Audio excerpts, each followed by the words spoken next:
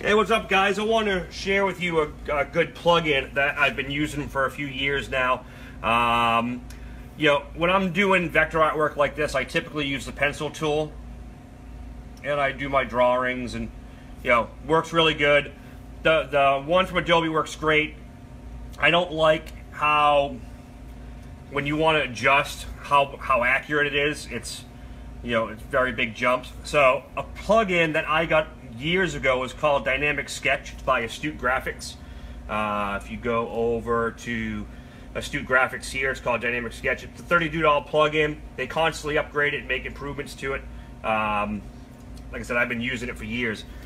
The benefit to it is when you do the pencil, when you're trying to start and stop, it's this is a line that they're not connected, or you get crisscrosses that you got to come in, and normally you would have to go in like this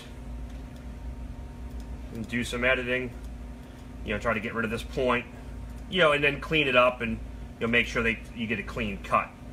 You make sure it's touching. What this one does, let me zoom out here.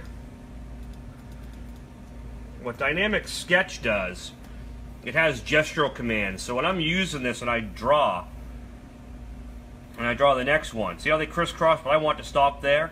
This little gesture, and it's done. That right there saves you so much time. Plus, if you guys are doing line work for print, see how this went thick to thin? It's pressure sensitive to my pen. So if you're on a tablet PC or a Wacom Cintiq or tablet, Dynamic Sketch is one of the best plugins you can get if you use Adobe Illustrator, because it takes full advantage of the pressure sensitivity of pens like this on the Wacom tablets, or any tablet for that matter. But it makes doing cleanup just a cinch, because I used to try to go like this and then make sure they crisscross right and you have that little mark. Now what I'll do is I'll do this, and then I'll just do the gestural and erase, and it's crisp and clean. If I don't want the pressure sensitivity on, I just turn it off. When I get rid of it, do none, and then it's just normal lines, and that's it.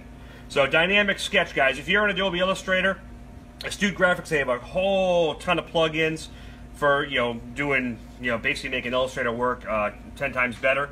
But Dynamic Sketch is still one of the ones I use daily, mainly for this, because I can really go in and just give that gestural, erase things out, do another line, and super clean for graphics.